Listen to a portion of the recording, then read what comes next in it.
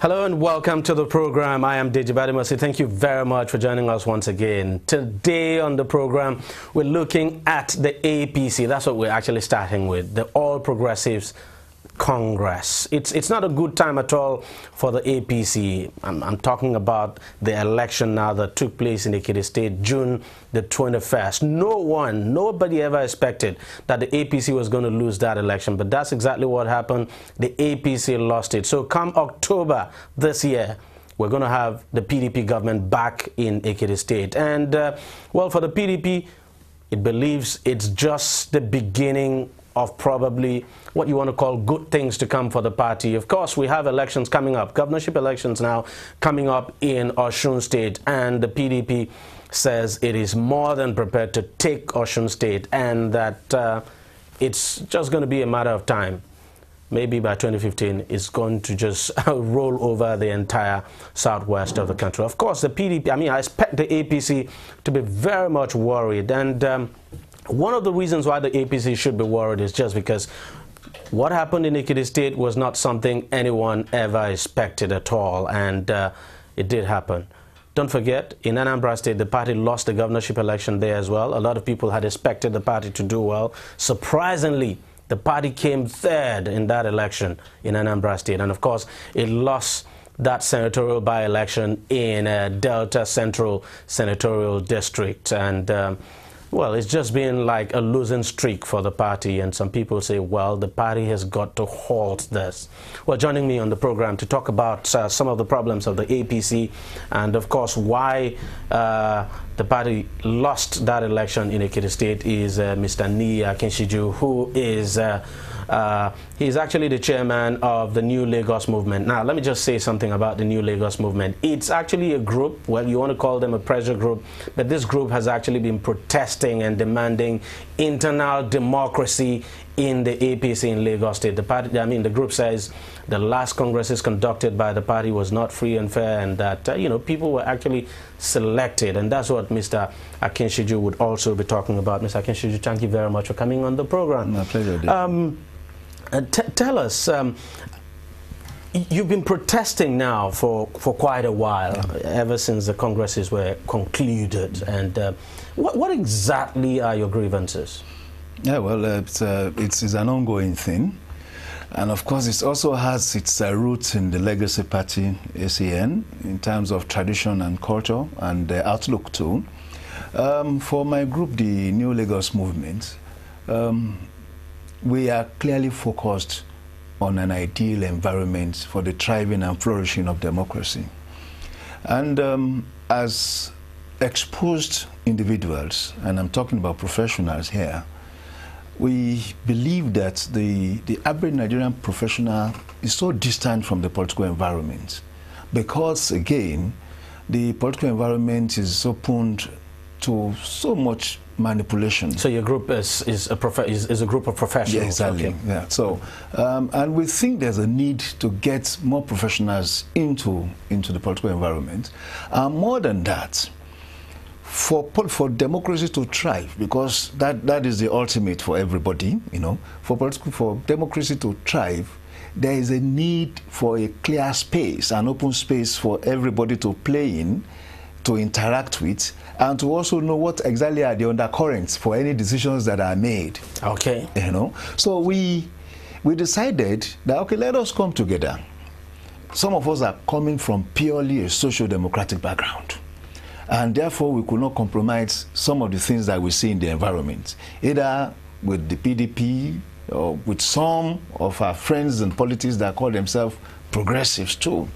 But with the coming of the All Progressive Congress, we thought that something good is happening, and some of us are still eternally grateful to Asiwaju Bola Ahmed Tinubu because we know that he is the chief facilitator of the APC in Nigeria today, and because you now have a word that actually defines what we have, you know, what our desires represent, we feel that let us go into the All Progressive Congress because it represents our values and ideological orientation. Okay, the best. And then you went in?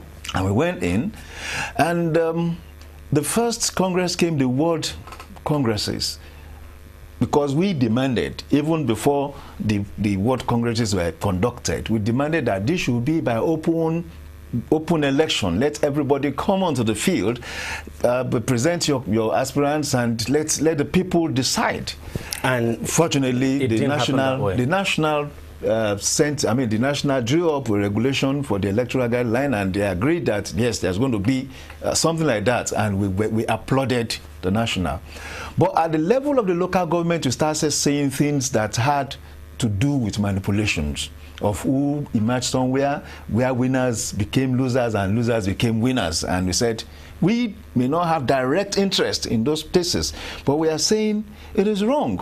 Then secondly, some of our members actually intended to contest. And all of a sudden we started hearing that certain posts had been zoned to a certain part of... But you should have understood that there's zoning policy in the party anyway, whether or not you like it. So maybe it's just because you're very fresh, you're coming in, you know, for the first time, you just didn't know some of those things. But the truth is that our constitution, neither our constitution nor the electoral guidelines speaks to zoning. Well, you should understand that politics in this country, I mean, what the constitution says is not actually what is very important. It's unfortunate then. It's the expedient that is actually done. It is unfortunate. Quite unfortunate. Because ideal is ideal.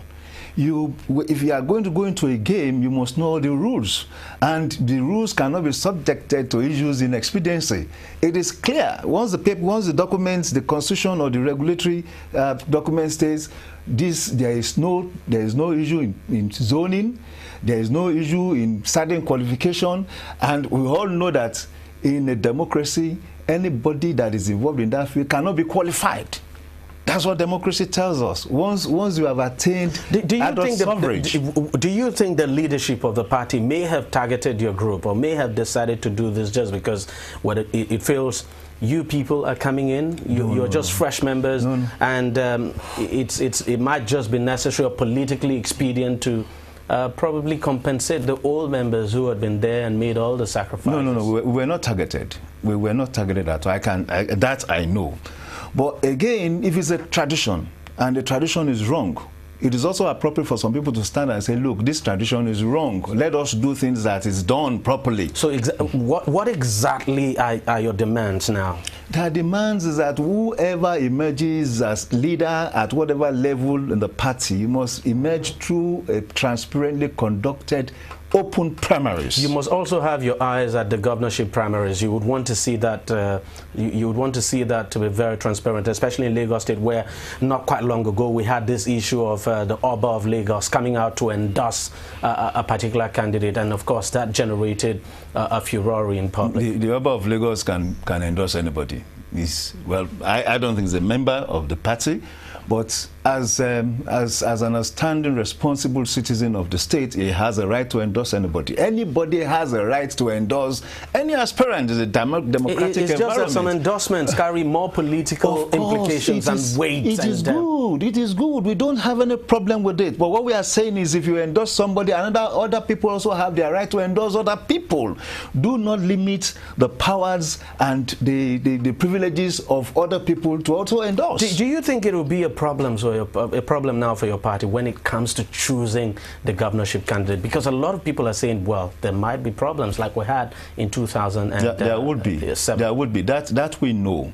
And that's why we are saying let everybody be involved in the process of who emerges as the governor of the governorship candidate. What kind of problems do you foresee? But it's not even about the governor alone. Of course. I mean, it runs across. It runs across through the grassroots, the councillor, chairman, reps. It's important that every member of the party feel belonged, and that they are responsible for whoever emerges. Either the aspirant in the beginning is the loser or the winner. The issues in democracy is that once someone emerges, everybody in the party comes together. There's a convergence of sentiments at that point. And you would want this not just for Lagos State, but for all the states. All the states. Like you were saying, God forbid PDP takes over Lagos State. God forbid PDP takes over. Do you think there's a chance the PDP could take over Lagos State? If the APC continues to have this internal bickering? Yeah, we are scared. Some of us are scared because, and that's why we are raising issues now. We interact with the people, and we know that people are getting tired of some group of, few people determining who becomes the candidate of the party at whatever level. And I'm not talking about the governorship candidates alone. The people wants to feel responsible. It is also inappropriate to at any point in time define who the people should follow without their input into that decision. So what that means is that there will be the laid-back approach to supporting the candidates, especially during campaign. I guess you're making this because you're professionals, because, I mean, before now, you know, it's whatever the leadership at the top says that everybody follows, and part of that has been blamed for a lack of sophisticated membership.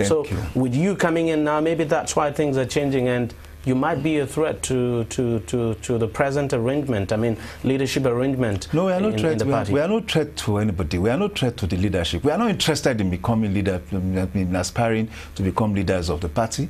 What we are interested in is the enunciation of an environment that talks to democratic values, and that's the minimum you can decide. Let's turn our attention very well. I quite appreciate what you're saying, and it's quite correct. Let's turn our attention to Ekiti State. You know, quite a bad one for your party. Why do you think your party performed so woefully in that state? I mean, for an incumbent governor to lose, no one ever saw that coming. Yes, no one. It's very strange in Nigeria, especially in this area. But it's not the first time. Those of us with the inclination lost. Adebayo, Governor Near Adebayo lost to Fayose, you know, in 2003 election. I think in the particular election of Ekiti State, a major issue is the unity and the strength of the party. 2007, 2014. People are not looking back, you know, because in 2007, Governor Fayemi emerged as governor, the flag bearer of the then AC, Action Congress, and a lot of dramatic things were at play, and you saw so many notable players in the party in Ekiti moving out of the party and joining the PDP.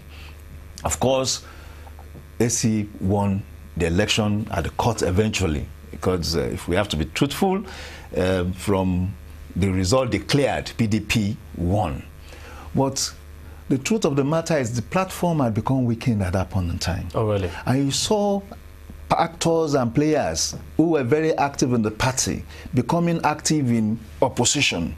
So it does mean that they are transferring their strength from the party to the opposition. A clear case in point, Honorable Opeyemi Bamidele. Well, Opeyemi is a recent one. Senator Arishe is one.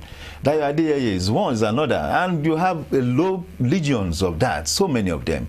Now, a party is about the people and about the sentiments. Sometimes the sentiments is that play and it triumphs over the people. Sometimes it's the people. Now, the sentiments in 2007 was clear. It was the sentiments that supported AC and the change from the PDP government. So whoever was presented for the party at that point in time, for the AC at that point in time, is likely to enjoy the sentiment of the people. Now, by 2014, so many factors that used to belong in the AC are now belong in PDP. They've started working against APC with the same inclination with AC is a continuation of the Action Congress. Now, what you also need to know is that when someone that belongs in your house decides to start throwing stones in the house, it weakens the foundation of the house, and that is what we have. Forget about the sentiments of stomach infrastructure and all that. Those ones are just they are just afterthoughts. Well, Mr. Akinshiju, thank you very much for coming on the program, and thank you very much for your contributions. My pleasure. We'll take a short break now. When we come back, we'll be looking at something else, completely different from politics. Stay with us, don't go away. Every day, every hour, and every minute, news break in Nigeria. Things happen so fast, it's most times difficult to track and comprehend them. But that's what we do right here on DEJI360. 2015, would you want to come back again? It's like asking Jesus Christ if he knew he was going to die, will you want to come back as the savior of the world again? We do not just help you track the stories, we break them down. explore all the angles, analyze the issues so that you can fully comprehend the stories and use them to make the right decisions.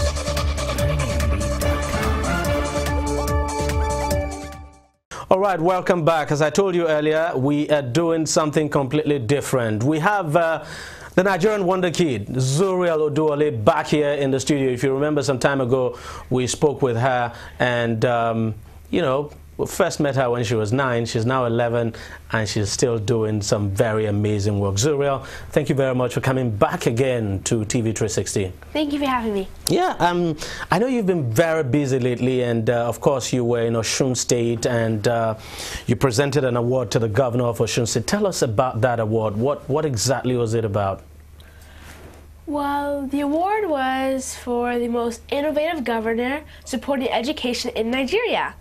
And what it is I have some friends who created the Girl Rising documentary, and I also have some friends from the United Nations Foundation, and also some volunteers who do a lot of research to find out who will be best to give the award to for each particular topic. Now, the topic was, of course, the most innovative governor supporting education in Nigeria. And so for that, we chose Governor Rauf Aregbesola of Osun State. And I'm surprised that you pronounce the name so very well. Now, while you were in Osun State, you visited some schools. I mean, we saw you. We're going to see the picture very shortly. We saw you, I mean, visiting some schools. Tell us about the schools. What impression did you get now from visiting those schools? Well, when I see those schools, I think it could be anywhere in the United States, it could be in the UK, because the schools are very modern. And also what I like about it is that the governor is also providing own meals, which ensures that the children who go to these schools would have a chance to get meals every day. And I met some of the children in the schools, and they said they liked the improvement, seeing the new infrastructure development, and I think it's something really cool. And did you speak with some of the students in the schools, I mean, the pupils? Well, there wasn't that many when I went to visit because 2 of them weren't finished yet. But I did see a couple of children, and when I talked to them about the project, you could just see the expression on their faces. They're like smiling and grinning. You could tell they're really looking forward to it. And the infrastructure, I mean, the classrooms you saw, what's your impression of those classrooms? I mean, were they wonderful? They were indeed wonderful. I saw they had new desks, they had new chairs, sometimes they had projectors there, so that way the children would be able to watch things while doing you know, that have to do with the schoolwork. And also, when we were walking around, I saw that they built a new sports field. They also, that way the children can get some exercise. And they also had new art classes and computer classes as well. Well, I saw they actually had about 48 computers where children in grades 7 to 8, I believe, will be able to attend those classes. Oh, all right, let's very quickly now just take a look at you presenting the award to Governor Aregbesola and what you said during that ceremony, and of course what Governor Aregbesola said in return. Let's take a listen and take a look at that. Sure. I, the Dream Up, Speak Up, Standard Project, are proud to present the award of the most innovative governor supporting education in Nigeria to Governor Rauf Aregbesola.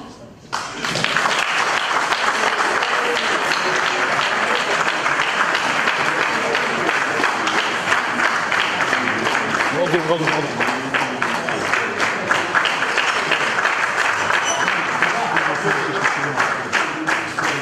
I'm very, very happy to have singled out recognition by no less personalities than international.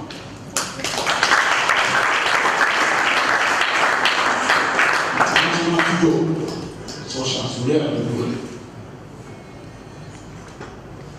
I should be happy to have that distinction. But beyond the recognition of the award is the fact that we must celebrate this. Yeah. We must celebrate for what God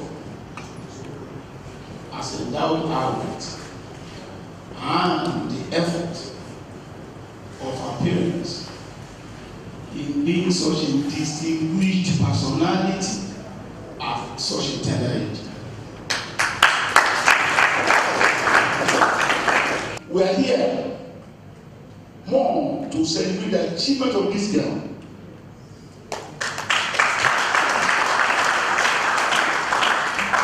as a way of stimulating our children to have high dreams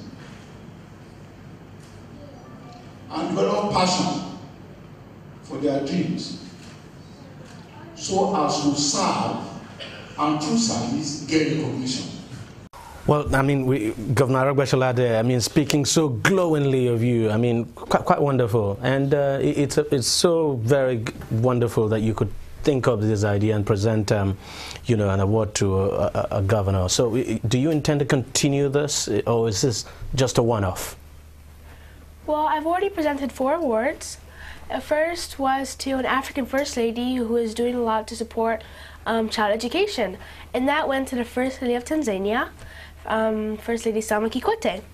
The second award I gave was to Minister Muriel Martin of Mauritius, and that was the award for a gender minister who was supporting child education also. And then the last 2 I did, which was in Osun State, I awarded it to Governor Rauf Aregbesola for the most innovative governor supporting education in Nigeria. And the second one was the most dynamic commissioner of education in Nigeria. And that went to Madam Titi Laoye Tamari, who is, of course, the deputy governor of that state, and she's in charge of education, no doubt. And the whole idea is, I'm very sure the whole idea is to encourage you know, leaders to continue to do more for, you know, for education, especially the education of the girl child, right? Yes, sir, that is correct. All right. Now, you were in Brazil. I mean, let's talk about your new project. You have this project that is running, the Dream Up, Speak Up, Stand Up project, and now you have another one. That's the hashtag Follow the Ball for Education campaign project. Tell us about this new project. Well, what it is, I'm sure as you all know, that the whole world is focused on football now because of the World Cup. Yeah, of course, and that's the reason you went to Brazil, but go on. And so what I'm doing is I'm taking these 2 footballs to 6 countries across 3 continents to get people talking about girls' education. And so I've been able to meet with people from over 20 nationalities in Brazil who have signed the ball. And from this, I'm going to create a documentary to bring even more awareness to the rest of the world on why all children, especially the girls, should have a chance to get an education. Tell us about the signing of the... How did people receive you in Brazil? Because, I mean, we saw you on the streets of Brazil. We saw people signing the ball. What's the kind of reception you got in Brazil? Well, when it's World Cup time, it's almost like everyone has the exact same address. Everyone's family when it comes to the World Cup. And so they were glad to sign the ball. We took pictures. And they also wanted to know more about the projects I'm doing. And so what I did was I explained to them, and then they wanted to know what more they could do to help the area of child education. I mean, it's good that your campaign is coming at a time when Nigeria is still looking for over 200 girls who were taken away from a school in Chibok. What are your thoughts now about those girls who were kidnapped in Chibok? Well, I think it's really sad what has happened, because me, as an 11-year-old girl, I can't imagine being taken away to some strange place by some strange people. But I am hoping that the governments will be able to find the girls and bring them home safely. And what will be your final word now about your campaign? Just tell us, because we have to close now. Tell us, what will be your final word about this campaign? I mean, the new project that you've started now, the Follow the Ball for Education project. Well, you can find out more about my project on my website, dreamupspeakupstandup.com, and you can also follow on Twitter and Facebook. And where next are you going to? You've gone to Brazil, you've come to Nigeria, so where next? Well, like I mentioned, 6 countries. So now I've done it in the U.S., Brazil, Ethiopia, and now Nigeria. Now the next 2 countries would be South Africa and Mauritius. Tell us, I just have to ask you this before you go. Your dream about becoming the President of the United States, and is it still on? It is, sir. That hasn't changed yet. It hasn't changed? No, sir. And you also want to be an athlete when you grow up? Yes, sir. Have you started practicing? Yes, sir. I have practicing for track, yes, sir. Oh, really? Yes, sir. Okay, maybe I'll take you up the next time you come. By then, I guess you'll be bigger. I guess so, yes. Well, thank you very much, Zuriel, for coming on the program, and we wish you all the best of luck in your new project. Well done. Thank you for having me. I was glad to be here. Yeah, so that's it on the program. If you want to watch it again, it's just so simple. All you do is go to our website, and of course, that website is DEJI360Nigeria.com. Just look out for the category DEJI360. You can also watch us on YouTube by subscribing to our YouTube channel. It's www.youtube.com/TV360 Nigeria. You could follow us also on Google Plus at TV360 Nigeria, or just like us on Facebook. The address is facebook.com/TV360 online. You can also follow us on Twitter. Our handle is at TV360 online. We thank you very much for watching once again. We're back again next week. See you then.